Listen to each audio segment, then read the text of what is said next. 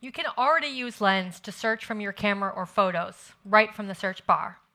But we're introducing a major update to help you search what's on your mobile screen.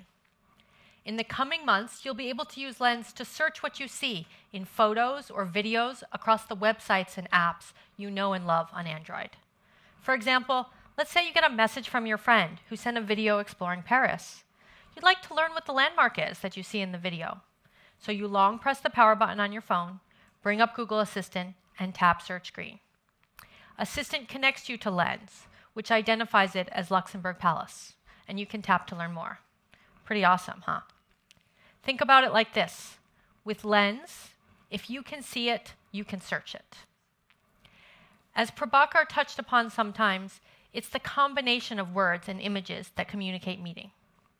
That's why last year we introduced Multisearch in Lens. With Multisearch, you can search with a picture and a text together, opening up entirely new ways to express yourself. Say you see a stylish chair, but you wanted a more muted color to match your style. You can use Multisearch to find it in beige or another color of yours. Or you spot a floral pattern shirt, but you want it in bleu rouge instead. You can use Multisearch for that too.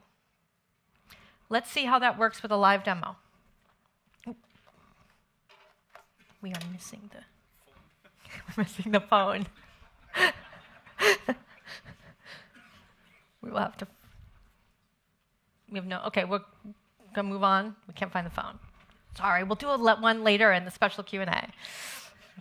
Okay, so what you can do is you can spot a cool pattern on the notebook, but then you can swipe up to see the text and be able to search on the search box, letting you find something like a rug if you just typed in tapis. Or you can find wallpaper, similar. Okay. This unique ability allows us to mix modalities, like images and text, and it opens up a whole world of possibilities. And you can imagine a future where even more modalities are at play. I'm excited to share that Multisearch is now officially live globally on mobile.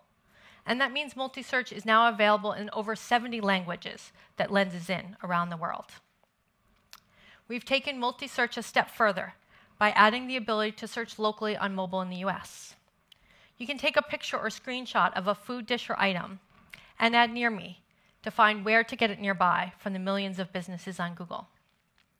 In the next few months, we'll bring Multisearch Near Me to all the languages and countries for which Lens is available to. So you'll be able to use Near Me if you want to support a neighborhood business or if you just need to pick something up right away. There are also times when you're already searching and you find something that just catches your eye and it inspires you. So in the next few months, you'll be able to use Multisearch globally for any image you see on the search results page on mobile. Once you start using Multisearch, it's striking how natural it feels to be able to use multiple senses to search.